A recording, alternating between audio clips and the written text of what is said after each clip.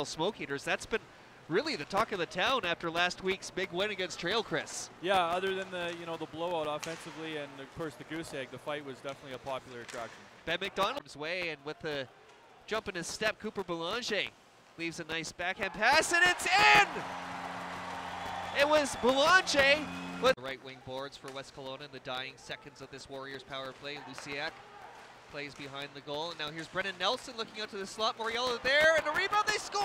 A rush now for West Kelowna, making it out to center. Now Noah Laframboise loses it along the boards, and it's picked up by Peluso.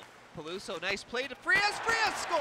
I mean, they all did, but that shot would have made Al McInnes jealous. Definitely.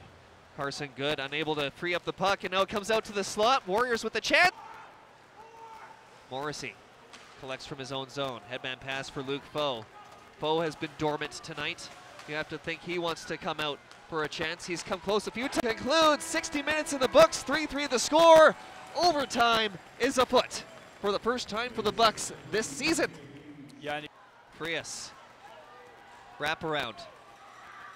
Takes it to the slot, makes room, big stop, catch, rebound, they score! They score! Peluso scores! Bucks win in overtime!